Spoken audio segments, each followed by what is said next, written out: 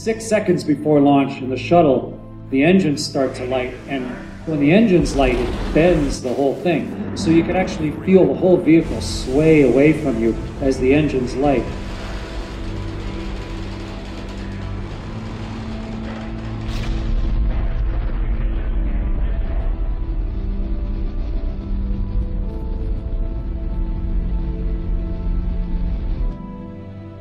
You look right, you watch the launch pad disappear out the window. By the time we clear it, we're going 100 miles an hour straight up.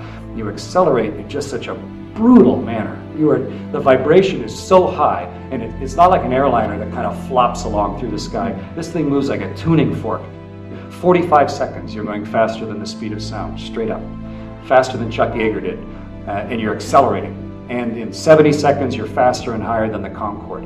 And it's a brutal physical ride as you're shouldering your way through the air. The shuttle is an ungainly vehicle. It's a big, bulbous, whale-like tank, and the two solids, and then the kind of blunt instrument that the shuttle is, all bolted together. So it shakes and pushes. And then after 2 minutes, the solids have done their jobs. Those huge candlesticks are out of fuel, and they explode off. They've got you above the air.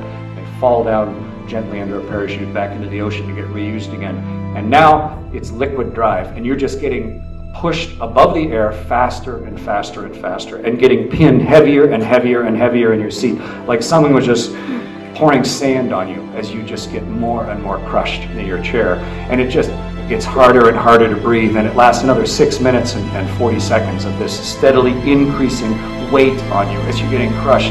And you're having to fight for every breath until the vehicle gets to the limit of the G that it can take. The engines are so powerful that they can rip the engines out and off the vehicle. And so it goes back to hold 3G. We're all ready to do that by hand if we need to. And then suddenly, at 8 minutes and 42 seconds, the gas tank is out of fuel and the engine shut off, and you're weightless. The first thing you notice is that everything starts floating up in front of you. The checklist that you were holding in your hand floats. Someone just repealed the law of gravity, and everybody laughs in the whole cockpit. Everybody laughs, partially out of nervous relief, but partially out of unbidden delight at the fact that that suddenly things are way different. You have a sense of a blackness that goes on forever, and it's not just the sky above you, but it's half of your entire sight.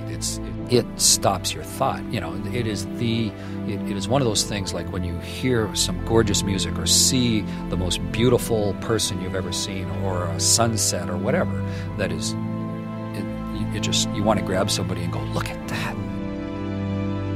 That's what it's like to go to space.